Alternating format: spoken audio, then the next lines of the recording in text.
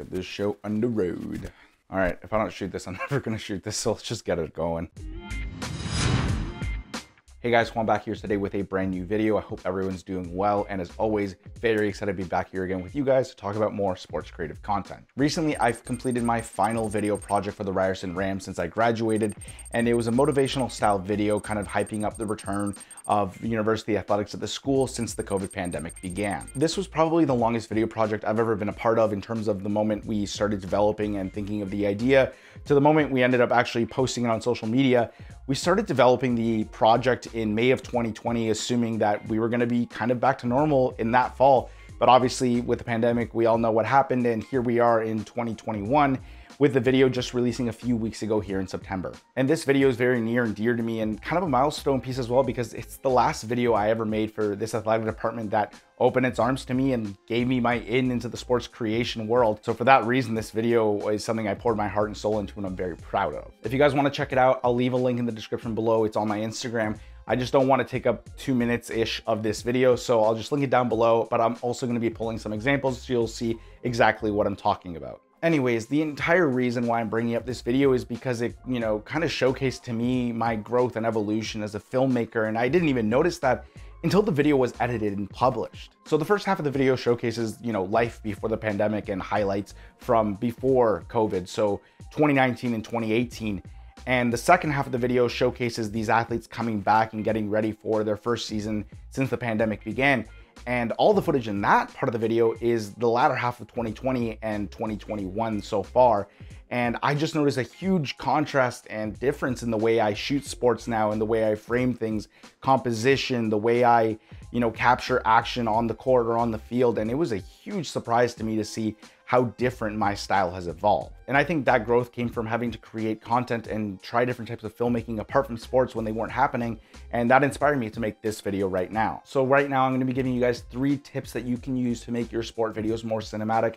Now, I know the word cinematic is thrown around and overused a lot, but this is just me kind of talking about some methods and things that I've adopted during the pandemic to make my sport videos a little bit more impactful and visually appealing, and just things that I've noticed that I do differently versus when I started shooting sports. Anyways, I'm gonna stop rambling on here and we're gonna get straight into tip number 1, which is to shoot from a low angle. Shooting from a lower angle has been the biggest difference I think I've noticed in my filmmaking style and my shooting style right now compared to how I was shooting sports a couple of years ago. Shooting from a lower angle gives the perspective to your audience that your subject is a lot larger than it appears, giving it more of a larger than life look or more of a powerful look on screen. One thing I notice a lot of people do, including myself, is that they'll shoot sports kind of from eye level. So you'll kind of be holding their camera at chest level, kind of at the same elevation as the athletes on the field or court. But if you're able to shoot a little lower, say you get your camera a little closer down to your hip, or even if you're able to sit on the ground completely, you'll notice a drastically different image just because of the change in perspective.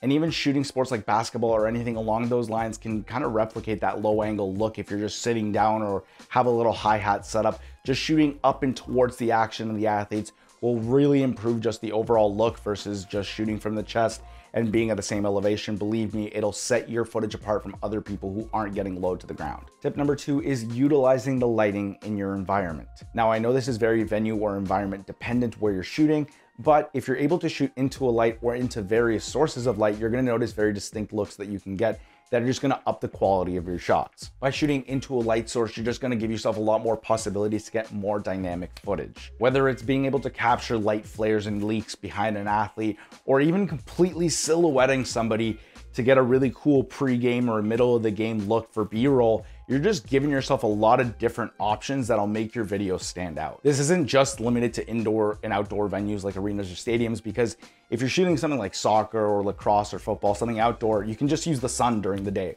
Or at night, if you have floodlights at your venue, just shoot against those. Believe me though, some of my favorite frames have come recently from shooting outdoors at golden hour against the sun. Just having that warm glow and everything looking nice and warm. It hits different. If you have the opportunity to shoot around 7 or 8 o'clock, depending on when the sun is going down, do so and you will not regret it. I know not everyone has access to really well-lit venues or something like a stadium or an arena to shoot at, but if you're able to combine my first tip by getting low to the ground and getting that upwards angle, sometimes you can actually shoot into the ceiling lights and get a really similar effect. Before I move on to tip number 3, I'm gonna throw in a little bonus here. If you're able to get a diffusion filter on your lens, I have a black Promise filter by Tiffin, but really any kind of diffusion or mist filter will do. It'll only amplify this little effect. I literally never leave home, and I don't think I ever shoot without my black Promise filter, and it's just the cherry on top for utilizing lighting in your environment. Just gives you that little bit more of that cinematic look, and it just makes the lights look a lot cooler and more dynamic. And last, but certainly not least, tip number 3 is do not be afraid of changing your lenses during a game to use different focal lengths. I think this is the most important tip in this video, and if one I would probably give to everyone shooting sports, is to not be afraid to change your focal length in the middle of a game if you have the opportunity, because it'll just really diversify your shot selection and coverage, and you're gonna have a lot of options and cool different looks in post-production. And I've noticed a huge difference when I started to do that myself. Now, this isn't to criticize anyone, because I know I do this too, but I think the most frequent thing I see on social media in sports content is a really tight shot of an athlete getting a dunk or a touchdown. And don't get me wrong, I love shooting with my 70-200 as much as the next guy or girl, but I do think it's a shame because you don't really get to see what happens, around the play if you were just to shoot a little wider, whether it's, someone setting a screen for a pick and roll, or someone blocking for a running back about to get a touchdown. You don't really see that when you're really close up and tight on one subject. I use my 70-200 and my 28-75 when I'm shooting sports.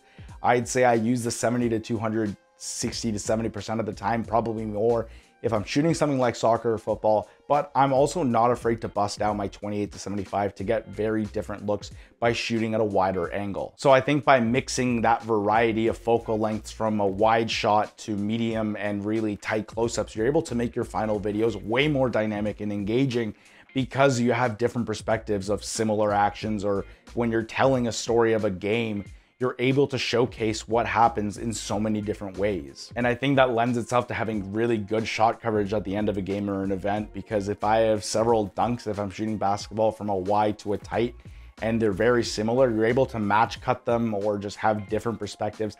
Some of my favorite moments are shot wide versus really tight, just because you're able to see around the athlete and the environment and the situation and reactions as well. And when it comes to shooting B-roll, whether if it's of a venue or of a fan or an athlete, I love opening up on a medium wide shot of, an athlete or something, and then punching in later with a 70-200 really close for those facial expressions, reactions, and little details. If you guys made it to this point in the video, thank you so much for watching. If you enjoyed it, if you learned something, if you took something away from this video, make sure to smash the like button down below to satisfy the YouTube algorithm gods.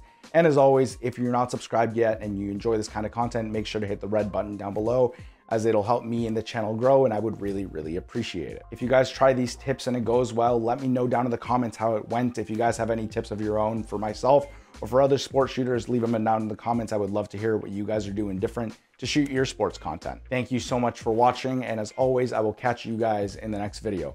Peace.